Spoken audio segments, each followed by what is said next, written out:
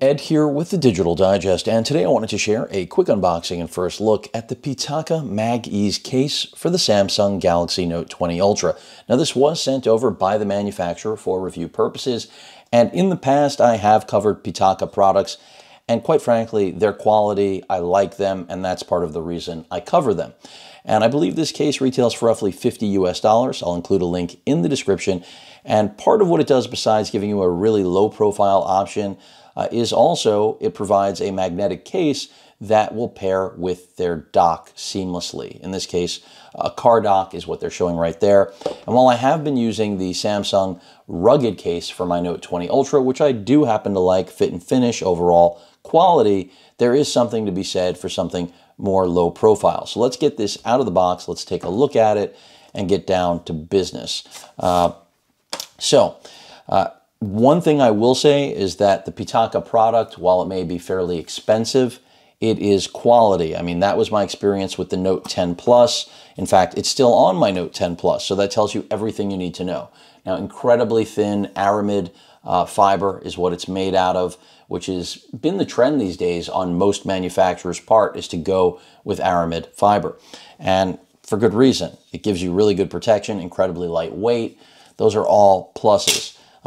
Paperwork in here, I think that's pretty much it. And I give Pitaka credit on their packaging too, because it happens to be pretty substantial for something that is so thin and lightweight. Let's go ahead and get the Note 20 Ultra out of the rugged case and see what this looks like. So go ahead and turn that off.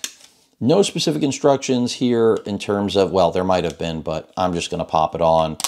And I can already tell you I far prefer this. Granted, we're not getting the protection that we would out of the rugged case. I mean, the rugged case is so much thicker, bulkier. Yeah, we've got kickstands.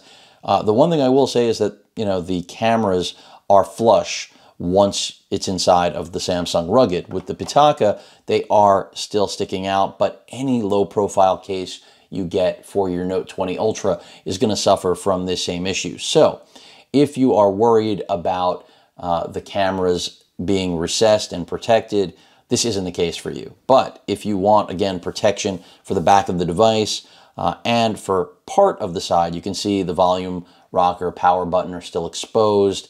All the cutouts are where they belong. No problem getting to the S Pen at all, which I happen to really like. Then this might be perfect for you. Again, low profile, and then the upside, the real upside, is that it is magnetic and will attach wirelessly, of course, through the magnets to any of Pitaka's charging products and wirelessly charge, which is the brilliance of what Pitaka puts together. So that, you know, I used their product with my Note 10 Plus. I told you it's still on there, but it's not my phone anymore. It's went to someone else in the family. But the whole point is that that thing stayed on permanently because that was my dock in the car, and it was just perfect. Because I personally am not a big fan of bulky cases, especially when you get to phones like this with a 6.9-inch display. You really don't want something that's going to make it even larger.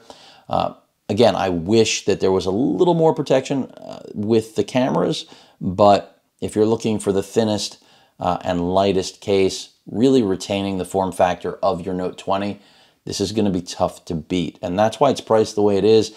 And then the added functionality with the wireless charging magnetic combo is really what Pitaka excels at. So again, just a quick unboxing, first look at this.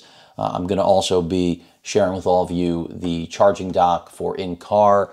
But any questions or comments, please feel free to post them. Hit that like button. And as usual, please feel free to subscribe. And please stay safe. Later.